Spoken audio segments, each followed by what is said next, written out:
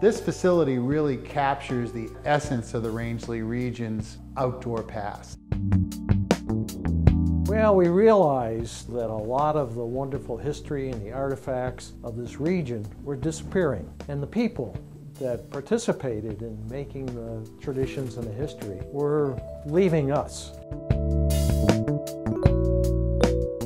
So we decided that it was important to preserve that history and the traditions, and one good way of doing it through the Historical Society was to create a museum dedicated to the rich outdoor sporting heritage of the region.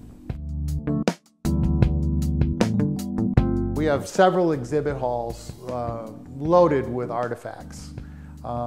We also have a large storage area with artifacts as well.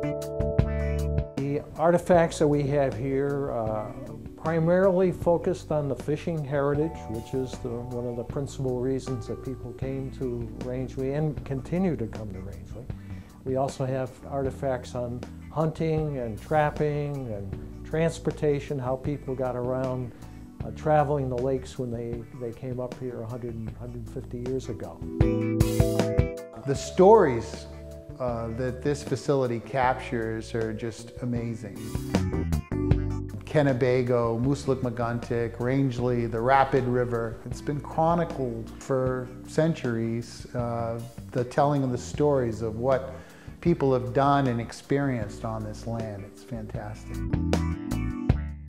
It's important that people, the future generations and the current generation, appreciate the history, and so that they can help preserve the wonderful wildlife and fisheries and environment that we have here.